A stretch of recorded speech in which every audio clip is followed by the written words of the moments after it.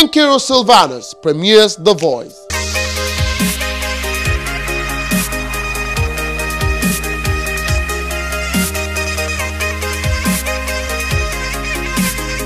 Nollywood actress and former special assistant to Governor Rochas Okorocha of Imo State on Lagos Affairs, NKIRU SYLVANUS, was recently a guest at HipTv, where she spoke on her soon-to-be-released movie, The Voice. Well, the passion I have for entertainment industry, yes, and then the script, the story, it's what actually caught my attention in the first place, and I felt like, why don't I give this script a life? So I decided to go into production to at least kickstart with The Voice. She finally gave her views on the controversies surrounding the Actors Guild of Nigeria President Ibinabo Feberasima. Well, it's up to her. It's what she wants for herself. For me, all I'm looking forward to is someone who can affect the entertainment industry positively and at least give us a decent guild, a decent organization. So if she's up to it, I don't have anything against it because I'm not interested in being the president myself.